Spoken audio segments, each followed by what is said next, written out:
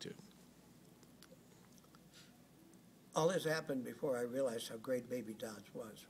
Bob Cornacher, the drummer with the Dixie Stompers, educated me to Baby Dodds, was his favorite drummer, which is obvious if you hear the Dixie Stompers records. Anyway, I heard that George Mitchell was going to play a concert at the Hunt Club, which is now Fitzgerald's. So I came to Chicago, and I called Bill Russell, who had that place on Ashland with John Steiner, said, how do I get to the concert? He said, why don't you go to Baby's house and we'll pick you up. So I went to Baby Dodd's house on the south side and was picked up by Bill Russell with Larry Guerra, who was writing a book on Baby, which did appear, and Baby, and the four of us went to the concert. And Larry wouldn't drive faster than 25 miles an hour, and he didn't want to drive on the expressway.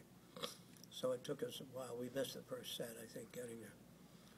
Well, we got there, and let's see, it was Albert Wynn on trombone, and Armand Vonderheit on clarinet. Forget the piano player. On piano, I do remember, though, Erwin Helfer sat in. And I think I'd met Erwin once in St. Louis and didn't realize he played piano. Let's see, they had Jasper Taylor on drums and a good bass player, and I can't remember his name. So Baby sat in and did part of a set, or the whole set, with the band.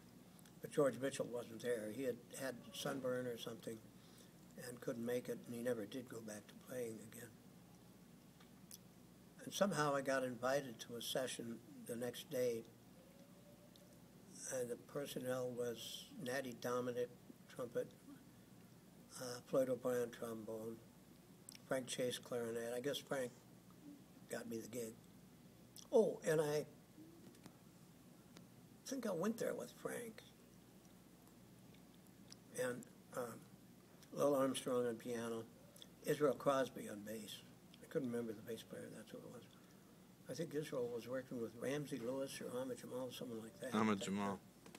And Baby on drums. And that I really began to get into Baby's drumming, because it was recorded in, I believe, the living room of Bert Smith, the trumpet player who currently lives in the Bay Area. And he put it out on his Winding Ball label with 4 sides of Little Brother Montgomery on the other side. Pretty scarce 10-inch LP, because it wasn't out very long before 10-inch LPs died.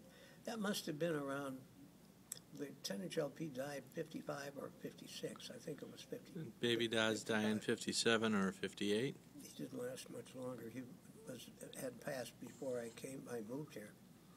Because by the time I moved here, Bob Cornacher had showed me a lot about Baby's style, a lot of the subtleties and things, and I really was hoping to hear more, but he passed not long before I came here. You mentioned that you said that Baby Dodds was not as extroverted as you might have expected.